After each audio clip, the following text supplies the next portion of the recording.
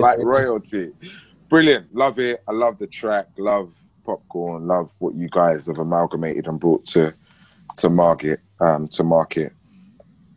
Talk to me about making that the tune, one of the tunes, the rollout tracks. From I did the song, I knew it was gonna be like the lead single for the album for sure. There was no question about that. So it was just like, and Popcorn energy is so crazy that it's like he's bringing a whole energy, so it would have captivated everyone, and it's been awesome. People love the song. It's like an anthem, like it's just it's becoming part of the culture. So I'm very pleased about it.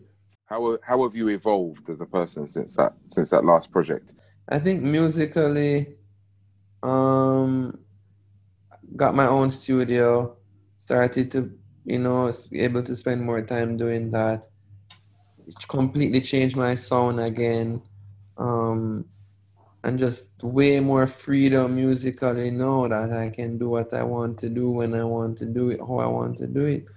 I feel personally I went through a lot of changes as well, and lots of things happened to me in my life that, really highlighted things that I weren't going about the right way, and also highlighted where people are in real life. And just all of these things gradually changed my approach to existing.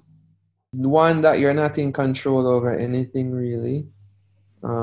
You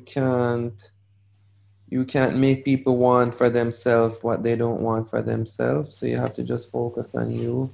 Um, I feel that those are two big things, especially the control, like being able to know that you can plan the best, you can do the things, you can make right decisions, but still things can still not go the way you want them to go. And that's a big part of letting go and of attachment, which I really learned a lot about this year.